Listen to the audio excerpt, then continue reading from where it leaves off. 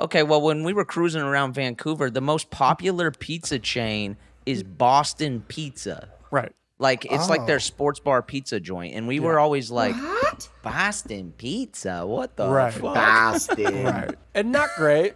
Not great. Big beers. Yeah, but not great. it's also Boston's not even known for their pizza. It'd be different if like New York is known for their pizza. Well, that's what I was gonna. There is not a Boston. Chicago, obviously. You know who has the best pizza undercover? No, who, Blake? Tell us. Low key.